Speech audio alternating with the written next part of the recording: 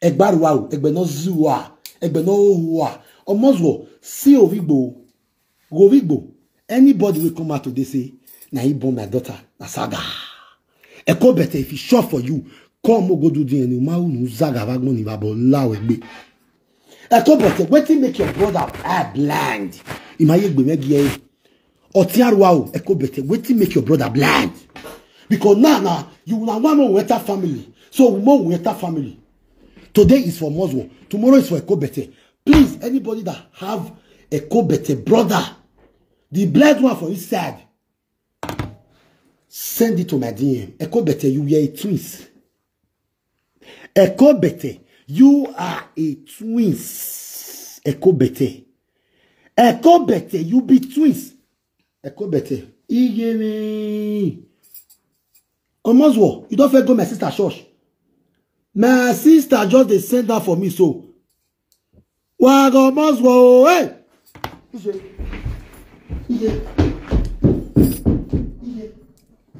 What's my sister send me now?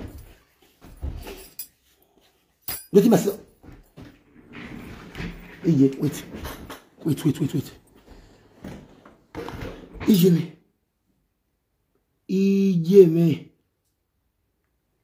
Ijeme.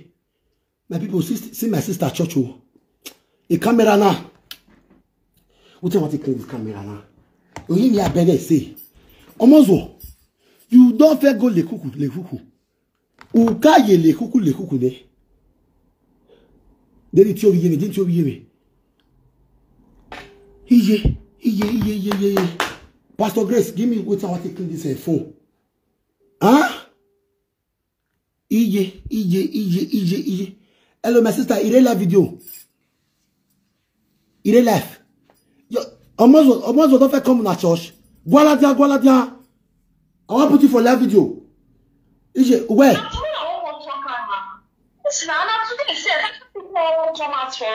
Now I did to call the see. I'm not really know this guy. He said before a papa married. This guy not came from church years ago. When the man was not the work. Are you serious?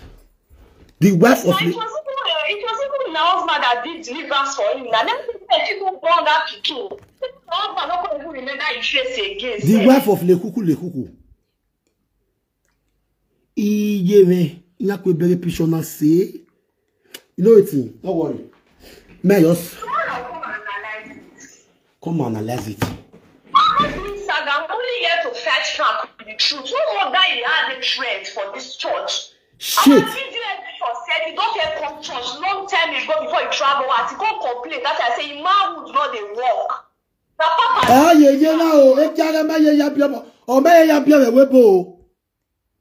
Now Papa do deliverance for her. Now husband I do deliverance for Frank.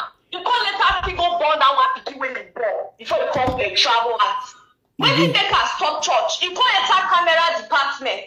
They say he can't enter camera department. Yes, okay. Oh, we are coming on the church. Now, he can't enter camera department. He can't start to the teach. Jesus, mom, you're my fan. He will thief for inside. If they say go and cast tithes, he will thief for inside. Go and pick seed from the altar, he will thief for inside. Now, when my husband say he got to put her for suspension, say you go on suspension since you are not ready to change. Upon everything that God has done for you, you are still stealing in the house of God. Now you got to go on suspension before you can let her travel out. No wonder he hates the church which like that. No wonder he's fighting the church. The church that once delivered you when your manhood was not working.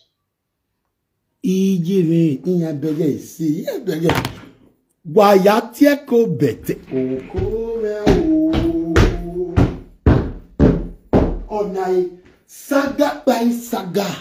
Ana we meni no gilawa. Omozwo ekia we maga wina.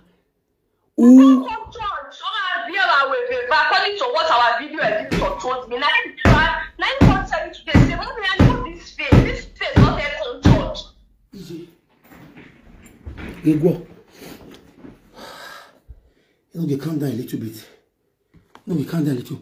Why you go the picture like that? No, you are the now, so many years back. What got Moswo? What got Moswo de Bible with churchy?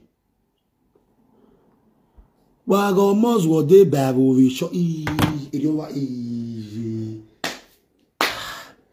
In fact, Ndia, obligé me wa ma wagon. Iware la video nia. Iware life, wa ma de ye yo. Why you mean ya? I'm only fighting for Komoso with the truth. I'm not even in support of the saga that my brother is doing. Yes. But one thing is that I cannot come out because of one person and deny my brother. Osadia Richard is my elder brother, and my brother will take care of me. I cannot deny him for any vagabond. Say it again. Osadia Richard is my blood for life. I took care of you. I took care of you when you were young, when you were small. Yes, man, he took good care of me. That makes me better husband, man. Hey, saga by saga. Oviyeme, as far you have come aside not to deny me, I will never deny you. I'm only fighting for the truth until he comes out to confess, until he comes out to beg. To confess that yes, of the truth, he was once a member of this church. He was once a member of GLDM. Now this church, now make can say if you go out to kill before you travel out. I hope that guy me almost will come and deny this. Almost will come and deny this. Almost will echo better. Not you and wow, come and deny this. I love you so much. Bye for now. Okay. Your sister, they early 20s. And not just small. I took care of her. Even married a barely living. Even I got here. Iji me married a barely living. My mother no. That's why when they come born her. That's it. The way you are. And when we call the laugh, say, like, I want it. But today now she don't grow. She don't grow now. She don't even get level past me. She na mommy Gio now. Hey, almost what? You know if you deny this one because you said you build that foundation, and now they don't go bring your picture come outside though. Almost what the picture when Zaga Bagmo. Almost I will teach you how to play saga. You are the cobete. Ya mogwa. Imogu bovie jobu sazen nevedene nani ha. Igiteveni. I don't talk about those once again. Or when any what about imogu biyani. Before I come out, I'll play those one juju. But I want to bring this picture come here now. I want to bring this picture come. You know they come out from my gallery. I don't be but what won't let me. Yeah, we no. Which can't it be this one now? I said I'll come back again. Abi? No, may I not come back again. My people, may I just give me like 30 seconds. 30 seconds in mania. Abi? 30 seconds in mania. When I not come out, I want your quick screenshot. Nice screenshot because you know they come out for camera. You are welcome back. It's screenshot any. I just screenshot and why go you? Why not verse? Because now true screenshot you go fit a walk. Why go? Tamame ye. Tamame u. Tamame. Wagwe ve pavori.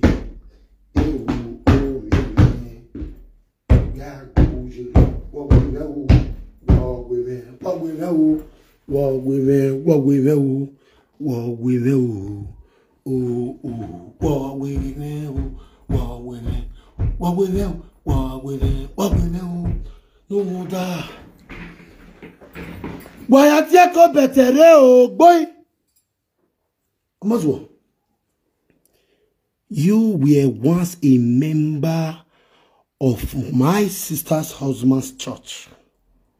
And all you could do is to come on social media just because you want to get back at Enogie, according to the way you call it.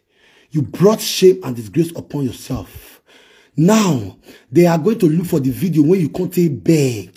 Say your prick not the work. Come on, video on social media. A better is a go.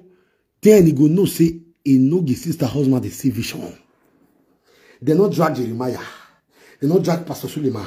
5 to 7 years ago, somebody come out, Stephanie Otobo. He say he does sleep with Pastor Suleiman. The matter lasted for like 4-5 years. Not be only my sister, but the husband with the drag as a pastor. A pastor man have a temptation, a pastor. That is why he said he's going to Poluwa. Now, Omozwo, we want to do this now in a very grand style. My sister say 5 minutes. Imana me with 5 minutes before tomorrow now I'm video. Omozwo, if you like, come out, come deny. The video is going to testify if it is a lie or no. You never see anything. Because I felt on I said this saga so it go bloody. Now me be Enogie one of Deutschland. Only me want the saga more than 15, but I hold 2. I don't delete 3 today. I don't swear for Jumbo Saze family. I don't swear for Ketekia, Mugwekia, Imwebok Benin, Emerita, the platform me. Or Moswo see the family way for go marry. Egbaruao, Egbigbiagia, Egbashago. Or Moswo, if Mama Kevin really see my way marry for house. When we go on live, you sure say go know you. Omozwo, you married Ashago, Ashiwelewele. Woman will never know you. It can't be wet for you. Woman will never know you when I go the saga. She said it with her mouth. He said go the go hospital because she's a loose woman. Because she not be because she be a person. Because she be your zoo. Because say your ekia don't dey ekia wanamwebogbe. A shameless family where if he give you. Where if you give their daughter to you, then they blame our family. Where be say I never to wait prick once for live video. You hear with my younger sister talk now. I took care of my younger sister. If you like, you believe my age. If you like, you not believe my age. If you like, you said I'm 25. But my own first daughter is going to 17 years old in September 9. This is Enogie one of Deutschland. I am not afraid of Monikia. I am not afraid of Franco Mozuo. I am not afraid of Dominikia. I am not afraid of Ikia Magualo. I am not afraid of GPC. Imagine Omozuo. You don't go my sister husband church and you come here, come they talk. No wonder you stitch away prick last. Because that prick matter, now you come life can do. When Becky talking, when Pradmon talking, we say na lie. But as we speak now, I have confirmed that your Ekia is not working. This is saga. Omods will come out and saga me, saga my generation, saga my entire family. I will tell you that of your son, bien, you bog bebe, or see ne ko bete mana hewe. They to ko bete win me, doesn't no mana di semi aye, or see no bomena dia, eko bete ya vi picture la dia, no ya ye Nigeria, ni viera ye 2020, ven arriver me, ven arriver mila, ven arriver totisi, wago zuo, wage momo, ewe,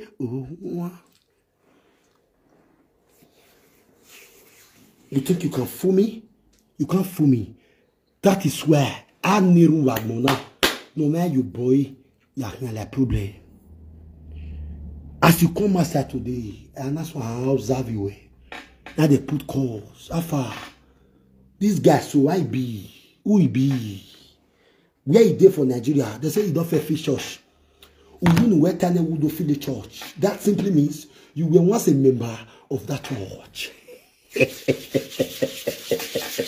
If I tonight saga suit me. Et Dominique Yamame on only lia saga kede yade.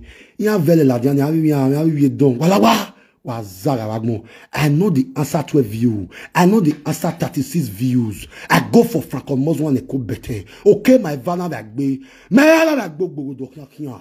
Odore boawe. Odoro bono pawe. I make it in 9 level. Or see an Enogie no swag. But my enemies call me Enogie we. Hello, what have you done now?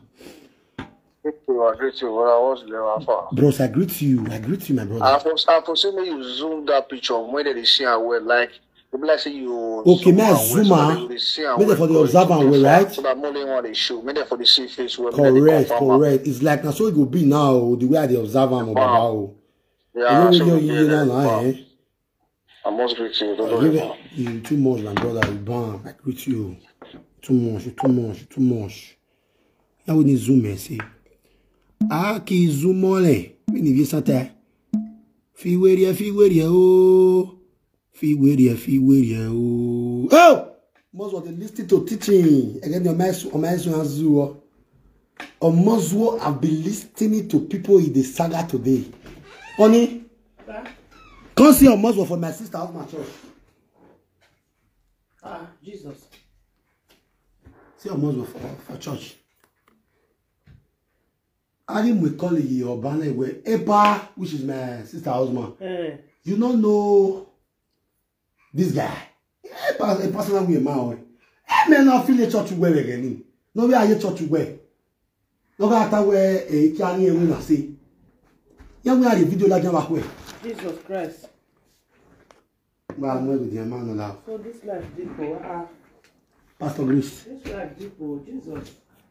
Okay,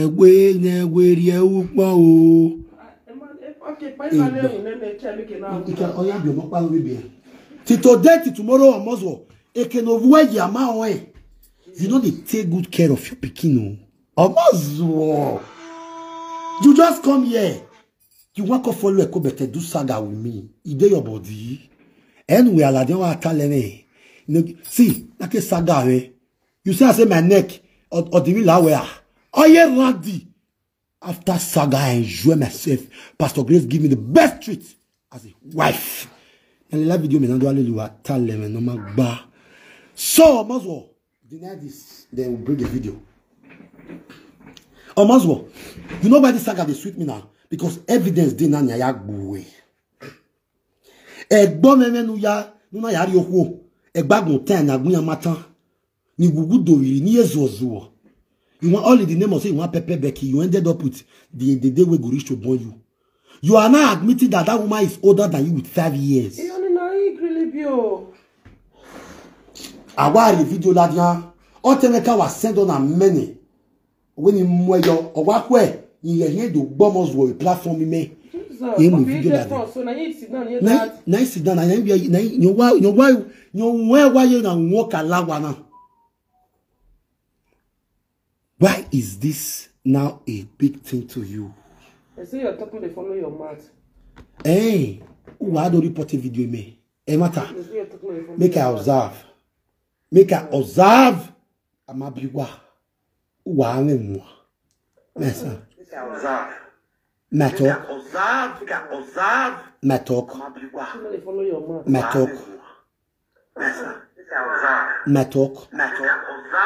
Agmeveni. I don't know, but I see her for coming to this. Go on there, go better. Come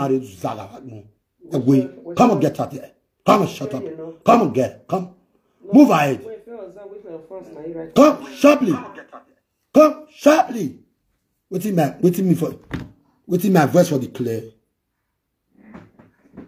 If they follow, for distracting me, you are Zaga. Because it's shocking now. Vera Benjamin, no.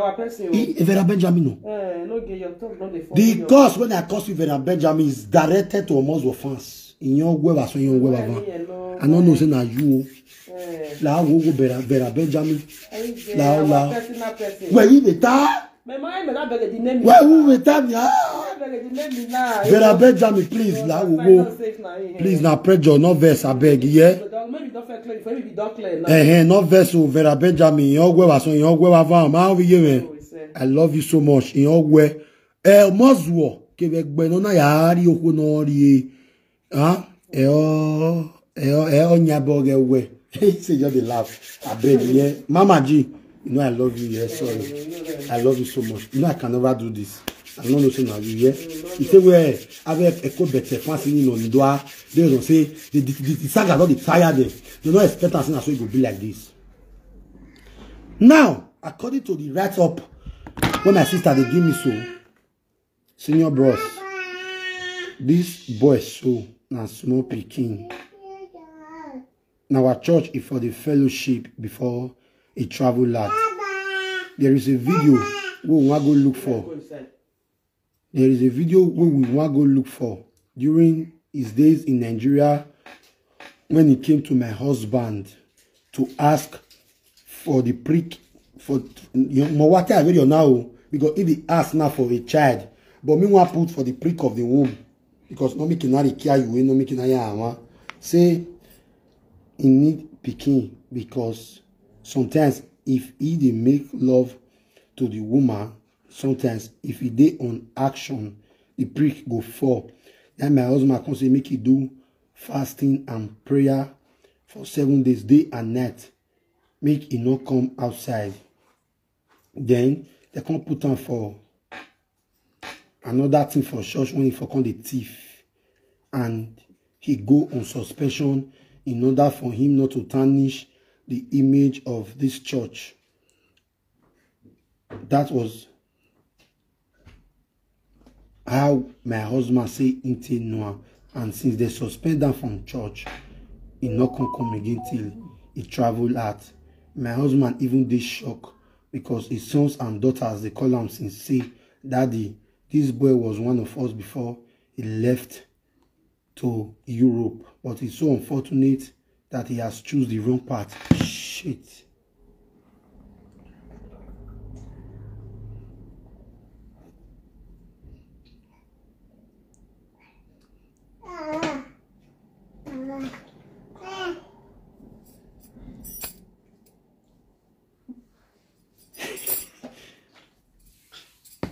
And then we go for one. Let me make it saga the man well. Let's not make it saga the man well. Iye me.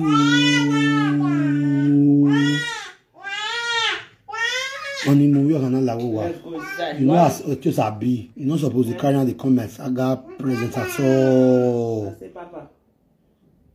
Dada. Let's go. Don't pursue us now. Yeah. Let's go. Let's go. Echo better. Come go sleep.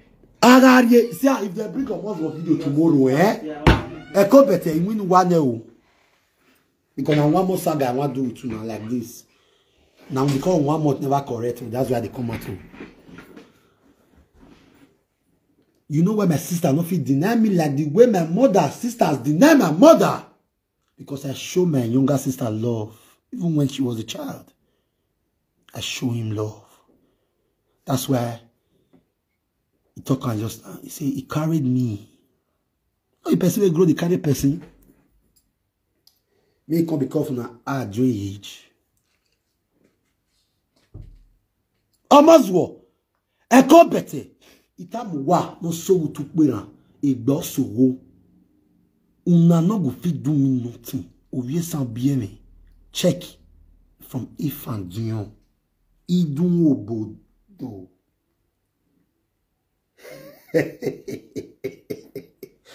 Enogie is too diabolical. Enogie like juju. Yes. If you ever react more than yaze. My sister not like juju. Right from when she know what they do for life. I'm like ebo. Mokpa koguna. Awa kogun ni me. Ongun yi. Ovia siridi. Ajo. 1997. Eila warite. E later baika. Oriye me la siridi. October 24th, 1997. Till date, why you gebo. But my sister chose the path of Christianity. Or see, I don't know your school seme. OOU or Ogun State University. It's a class me la dan become a stubborn boy. In a la dan first or year school seme. Now we are going to do this saga in an appropriate way. I pray me editor. Oh, you see the video great come out tomorrow. We almost will take back. We are the big boy Facebook in Ata boy. Because Nagbimawu Amifieko. You are so foolish to think, say, now only you want to get there to talk to my sister and her husband. Where you be say, where you for go marry? All the men for them, they never married till today, till tomorrow. They are all home problems. To the Agmoten family. The women we they are all single mother to either 2 papa, 2 children, or 4 papa, 4 children, just like Usasere, where they call itself Mama Kevin, where you put for house. The marriage where you say you do, I'm not begging, but I was zuo, I was no fee, no ye fiete, no ye po. They talk out today now say you do marriage. Go sigori sheko bete. I cut that part, I keep. Or said the no ba jedo till the day when I saga again. Then you had you by very well in Watana just to pepper Enogie. Una say people where they watch us na fools, they know waiting them they do. One person, more than 20 people they share and they go. That means there is something in this person where they see, where enemy see where they made the portion and they go.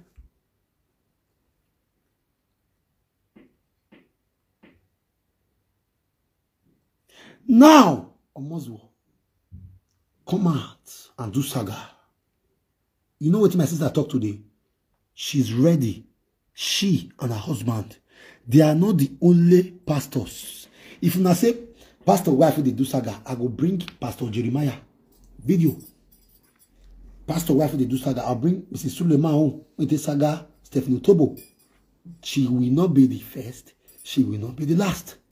You want spoil person name, and they are here to restrain their names. A co-better brother, they don't send that one for me. I don't want to jump out this video. I can't see a co-better brother. He say they serve a living God. Baba, you they serve a living God, but you get blind person as a brother. Is that not lifetime autism? Lifetime, you get lifetime autism as a brother. Oh, honijweu ekobete. Nana uselu people they give me information about you. They say you want too much. Wake boeji nai. They say Enogie relax. Kakwekba. Mawame nubiaya agbekobete. They say your papa ogbogi wegbogi na vada. Kila webo. Even when the Nigeria anyway, Oya Modoria. Go better. Now so that person husband be. Check with her husband. Check me. Check Don Prince. Check Ajebo. Check every other person. If not so they be. But why is your husband like this? Today safe. You want to tell us. You say three babwaya. Yeah, don't grow past the three babwaya. He don't get many years. At his age. At his age, Ekobete, you not shame to tell us, say, three babaya don't get many hair at his age. Emorion, Oriabe no kere kene o mwede. Wala dion do azu. Egbe nene wa o wa wagmo. Egba Bruce. Wa ti wa zuwana. Wa ma mi oko iri. Wana wegbe do pelo no wo ye. E wana yari ho. Wa ga nya. Ori met at the age of 54 years. A brother is at the age of 54 years. A brother you can mad okay. Here do why I'm to prove. Jesus, a co-bete, use filter for 3 bamboo and not pay me Vera Benjamin. And not get strength. The way me take they jump up. They should do not grant big. Me tiri baba ya try. On my guy pastor mami ni we right. No yagwa. See na today na. Vera brother do collect ogun. Oriye bone. Oriye winage. Because where? Because me maka me go pa me yaka muwa we Christian me hin. Owe bo me wata muwa we yes. Unwebo, me way atamugwa yes. It's confirmed, it's correct. Wa sun wagmo. Babo la wegbe. Wa huwa. Binu huwa na. Wa gozwa o. Wa ge mumu. Wa ge gwe. You go. It does set like this. Wanna see you. Tell me, you me a video now. Okay, ni mo yo. You me a video now. Hello? You me what up?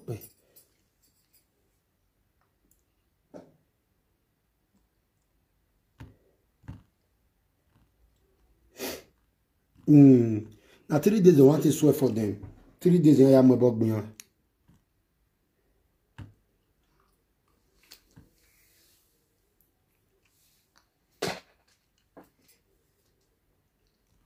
Iria iwe na. Talk by mama.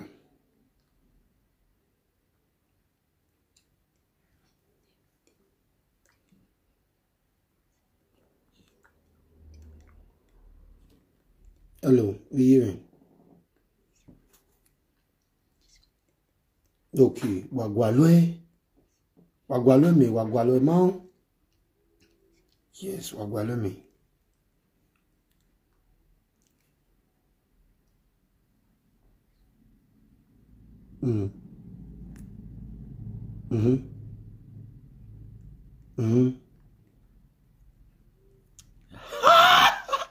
Say there. If I watching it now, hey, say there anymore. Oh God, I never know He will favor me this way. Almost one. I never know He will answer me this way. Oh, I never know He will favor me this way. He will favor me this way. Oh, where say I'm down. I send the video before they send video. Come on, assist on you. For those of you now where they come in, I don't go swear for what here. A mugo update. Yamabog bunny ne. Yamabog bunny see. Parigua. I want my jenna. Osadiaje. He said the video they load after this course when I take swear for Vera for what is it called? Jobo Saze children minus Vera. I play them now. Yeah. Anado tie a lucky. No yeah Osaze. Anado tie. You want to send the information Rene? Hello. Hello. Hey, good evening. I beg you check this. Check my WhatsApp. Okay. He's screaming now. What's here? Moves online. He's screaming. I don't say that for you. My screenshot I wear for you. Where's Wama? In great Enogie lovers, Wama. Why we make lawa? Maybe you wa. Very good. It clear like this. It clear. Another Saze Jobu. Another tie zo. Where Ojamu oge baji Enogie. Ojamu oge baji where egeni na arena. Una, where still be my mama sister? I don't swear for una today. Wawayela la gbera me. So if voy yo, una listen carefully where. If na yela la by my papa, Adam yo. Nigeria, that no be okay. Ijiye. Oga no be Ijiye. Ba ni ona we eyan pa ona. Already we edoki. Okare ati ezone.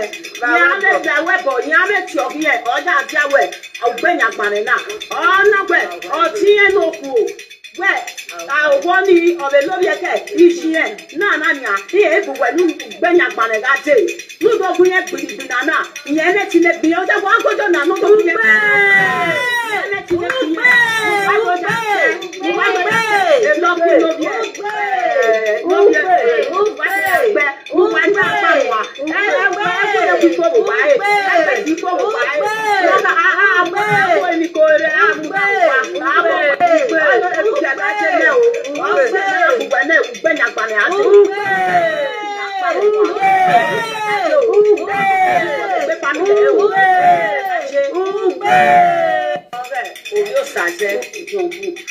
Eketi no be Saze Jobu.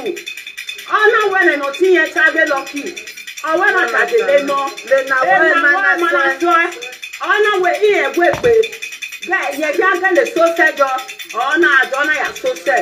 àwọn ìgbàdélé sọ́ọ́dẹ̀ ọ̀kẹ́lẹ̀ lórí ẹ̀kẹ́ iṣẹ́ lóge ọ̀gá ọ̀mànẹ̀dẹ́ ìjà gbẹ ègbé lórí ẹ̀ ọ̀sàtẹ́ jọ̀bù gbẹ kúnyà gbàmùwà gbẹ ọ̀bẹ̀rẹ̀ àgbà wà lóbẹ̀rẹ̀ àgbà wà lóbẹ̀rẹ̀ gbẹ níyàlọ́ gídẹ́ àrà gbọ́ àkọ́gbìn aláìní pákó ìlànà òkúta ògbẹ́nyàgbà Esera no vie job. Ọgwa gị na-emi alaji arọ ntu. Esera no vie kaze job. Ọka tiwa aga. Ugbenya gbame. Uja gbe. Enogie yoke akpano. Ugbe yoke. Sarah, you hear the cause? Ida ya tie bolonato. If na me fe call you agan, when e boniti even na no gbe me. If na you fe come for me and my children. But not all wedding, and you all go be slaving to your king. Ogun ba. Share this video. Ugbe! I love your cat here. Yes, I jump. Oh, I said I love your sunset. Oh, cat here. I'm not about to get okay. Oh, I know. Ugbenya gbale. Uja pese la no ye. Ejo, eno yo sunset jump. Uja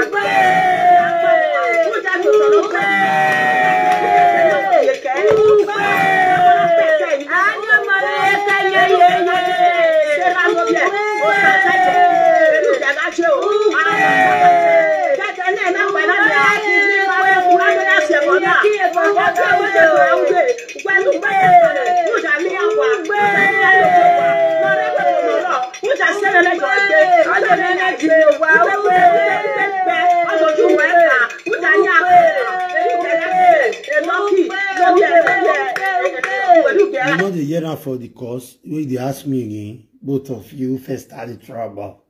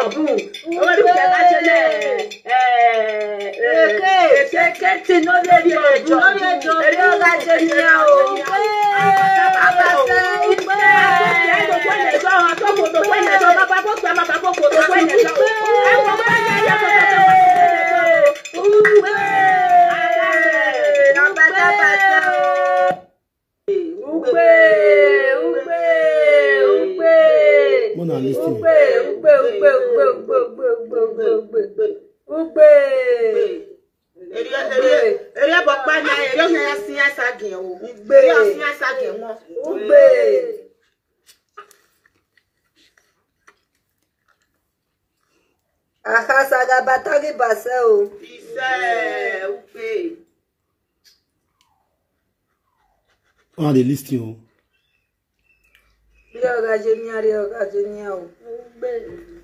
Ahwe bo we de. Gba ya mo bo gbuwa. Ogba ori ogbeleze no.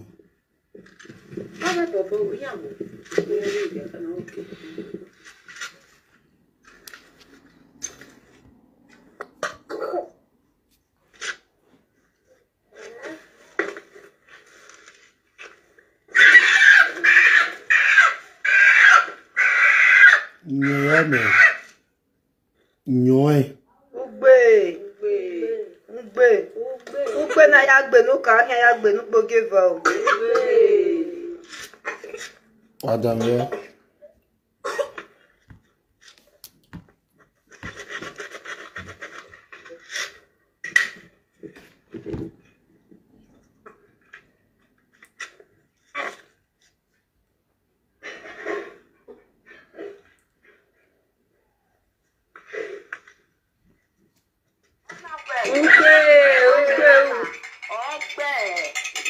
Because this not two, it reach 5. I never will post or finish. This one are you long. Ajelala, Enogie,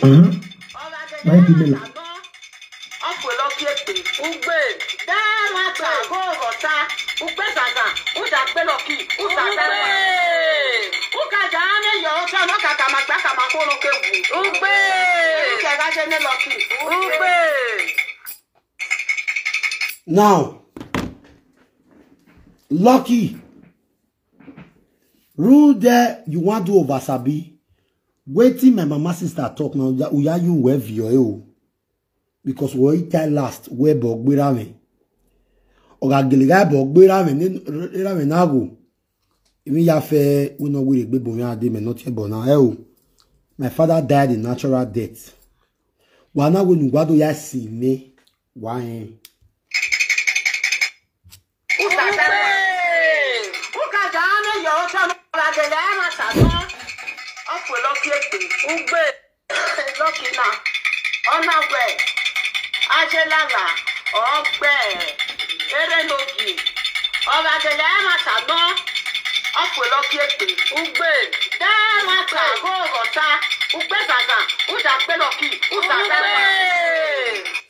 Now, Omozwo, let me come back to your Mumu family. My people, share this video for me. Without shouting. Because Omozwo, you are my boy. And you will forever remain a boy. Omozwo, between me and you, they not no mind. Omozwo, you they call me immigrant. Hey, Baba. Okay, if me can be immigrant, you say I not get document where I think they stay this address. For Germany. For Germany, according to you, for Germany, government no say I dey here. But you say I don't get common husband where I think they waka. Omozwo, but I get children. Omozwo, Imomo. I have 4 lovely daughters. Omozwo, you will say you not get problem. Omozwo, mama team we call no. Till today, till tomorrow, Omozwo, you not fit give woman belle. May it take conceive.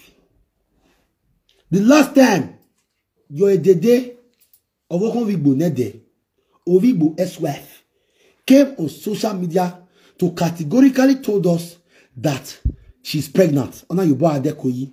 Imana, I wish her congratulations. Omozwo, meaning you were using a dede to do content. Good and fine. Let's go to the family of Kevin Ozua. Egbad Montaigne no wa. Till today, till tomorrow, I can categorically tell you, say those family have home problem. Yes. A family in Mekerevedo, if they want give picking out, they need to check the background. Omozwo, as far as you don't bring prick, come aside for this social media.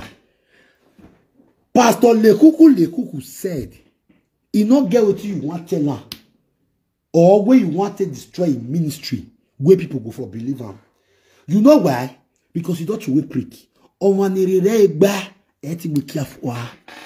number 1. Omozwo, number 2. You visited this church before.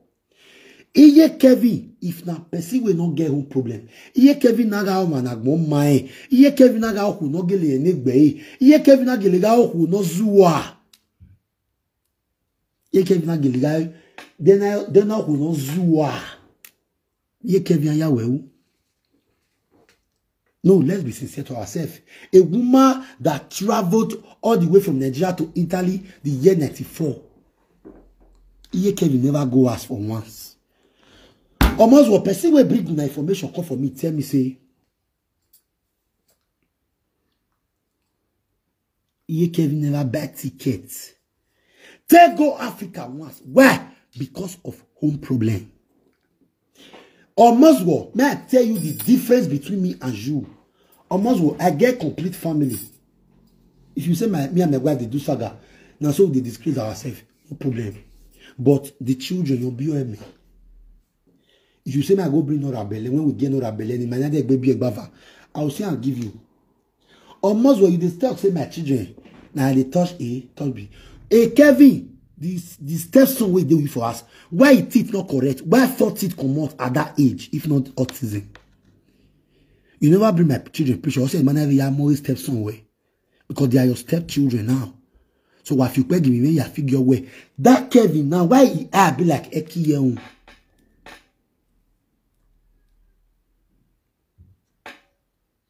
Almost will get but no you oh. Egbi biagia, egbarwa o. I udori oko. Egbe na your man ma ya we Thanksgiving. Egbe na your man ma ya we Thanksgiving. Egbe woman and woman. Egbe husband and husband. Even if say they do live video, I don't care. Egbe no ye desperation ki depression ya your mono ma. Almost what you will call women ashi wele. You get my saga the cow. When you take do marriage for Nigeria, almost wear your cow if you do marriage. You can't go snap one cow. If you want to live the fake life, more live. I think go bring one big cow now. Say on the belly. Almost what Tito dear Mike now we marriage vedo. And you the saga person. Will be say me my life it better pass your home. The picky when you say the truth for Nigeria, I beg you according to the way you talk my own. Your picky to date tomorrow you keep pure water. Wona junction. We do not baji. Umami ni you almost for you to even stand on the national TV to throw a prick. You not get what you want to tell me on my wife. We go to our here. You not get what you want to tell my in-law. We go send a person they talk. You know why they can't reply you? They can't let you know say they not they fear you.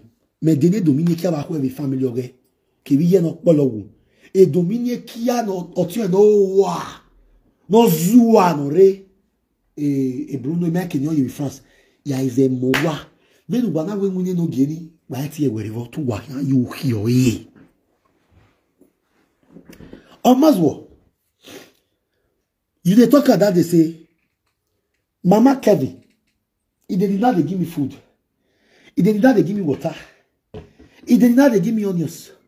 A muzzle. If after Mama Kevin don't date 4 men where he born 4 children 4, no one follow and stay. Now you, a muzzle, you don't know what you put for us. Uta, enye hole. The children will not they laugh so tomorrow they go grow up. Unaya wo woka, afia fwa. Tota, no atie goto ba. Ya gwalu mama gmowe no bie bamo. Almost what the only problem I have now is documents. I bon abi no bon. I bon. Boy so, get so, picking, na picking. People they where they look for one, they not see. Almost what when man met him no, you not fit give fair blood woman belly make it born for you. What could saga me? Almost if I they go for Germany today, police control me. I said they give them my advice. And they look and say, okay, this guy is responsible. Now 4 children get what they building it will be. Almost if I don't get advice for Germany, how I want to open my spaka say. All the people who don't follow me back lot who they watch me this night. Now my spaka say I they give them. You think say spaka say na mumu? If the account is not available, if you know they read for 3 months, they go close on. Now you go to beg Jamie say you want to open account. Not be Jamie go to beg you make open account. Almost what I dey tell you what I take pass you now. Bad as bad, if me and my wife call it now, Enogie, go back to your family because of your children. Mama Nora, forgive your husband because of your children. Almost what if you and Mama Kevin quarrel tomorrow, you can have the quarrel for him doing or my lady with social media. Waiting the one because of her, make he go back. You not both for her. She not both for you. Egbuwa or yezozo. Iye Kevin a pass one. Ni ever see me a pass one. See the way. Ndiane, may I zoom this thing way? Ndia, me Enogie. I'm a zoomer. I to zoomer. Ije me pray o. Oh yeah. May I zoom again. Almost come here. Almost was show. May I show you something, Larry?